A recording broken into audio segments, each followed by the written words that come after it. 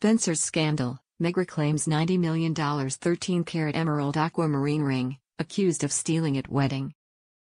Princess Diana wore the 13-carat emerald-cut aquamarine as a replacement for her iconic sapphire and diamond engagement ring after her divorce from then-Prince Charles was finalized in 1996. The piece is valued at $90,000, and Diana previously paired it with a matching aquamarine and pearl bracelet.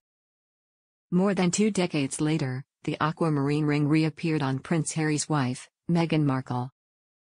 The newly minted Duchess of Sussex wore the ring on her right hand for their wedding reception in Windsor in May 2018. The emerald-cut ring, with its clean, geometric lines, fit nicely with her sleek reception dress and her modern Cartier earrings. The source said, "This ring was a personal item, not part of the royal family collection. Even with that reason, she doesn't get to keep them. But she still wore them, which speaks volumes.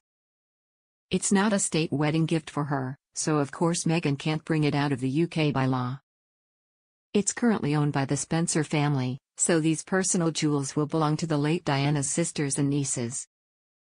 Over investigation result, the annual royal gift list didn't seem to mention any wedding presents. This post does go through the 2018 royal gift list. There's no mention of the Sussex wedding, although it goes through the jewelry she received from various official trips, such as Ireland, New Zealand, and Fiji. At the bottom of the post is a link to the current gifts policy, which defines official gifts as those received during an official engagement or in connection with an official royal role. It doesn't seem that a wedding is considered an official engagement, as in one where a person is representing the crown or the government to other people. Diana had a small but mighty collection of aquamarines, many of which dated to the years of her royal marriage. One of the last major additions to that grouping of jewels was a gorgeous cocktail ring featuring an emerald-cut aquamarine with diamond accents on the band. The ring, a gift from Lucia Fletcher de Lima, was made by Asprey and it arrived in Diana's jewelry box around 1996.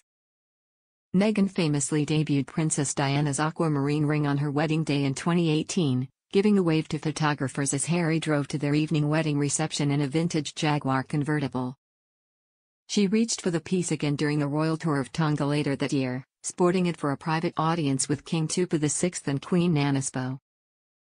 The Duchess of Sussex also wore the ring a few months later for an official dinner in Tonga in October 2018.